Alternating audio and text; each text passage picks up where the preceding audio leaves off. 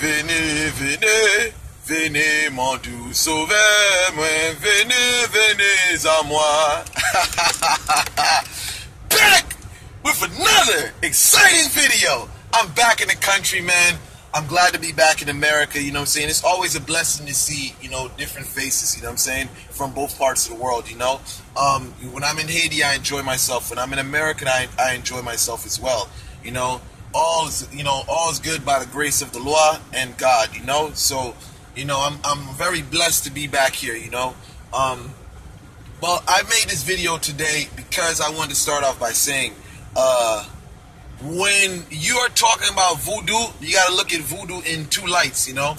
There is a religious voodoo, which is ceremonial. And there is a what you call the magie aspect of voodoo, which is more of the magical aspect, you know. Because many people, they get these two things mixed up. And when they go for work, man, did I get darker, man? I'm just wondering, man, you know. But anyway, all right, cool.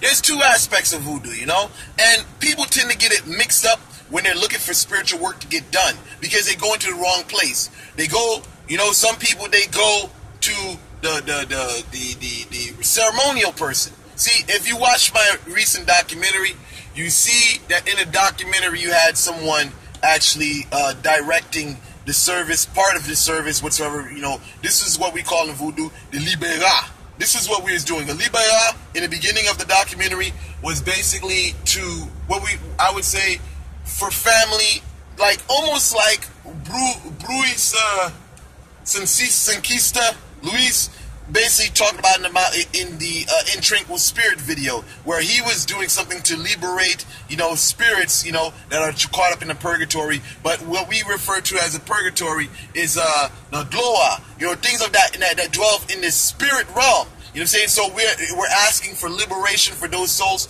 that, you know, can't move on and things of that nature. You know what I'm saying? So, but you know, it's not the focus on that part. It's more of the focus on this video is more of the focus on the two parts of voodoo, because, you know, I get a lot of people that come to me for work, you know, and people say, you know, well, you know, they think when they come to me, it's more of in a sense of that it's all the same. It's not, you know, because you're gonna find, you know, you're gonna find in this community people who specialize in ceremony, and ceremony is different from magie. You know, ceremony is more of in the sense of that has nothing. Sometimes it has nothing. Basically, it has nothing to do with magic. It is your dances, your singing, you know what I'm saying? Your orations, your orations of being able to or recitations, where you're able to recite prayers and things of that nature. You know, so when you're looking to get work done, you have to be able to separate, differentiate between the two. You know, for me, I'm more of what you'd call into the magie, more of the working aspect, you know what I'm saying?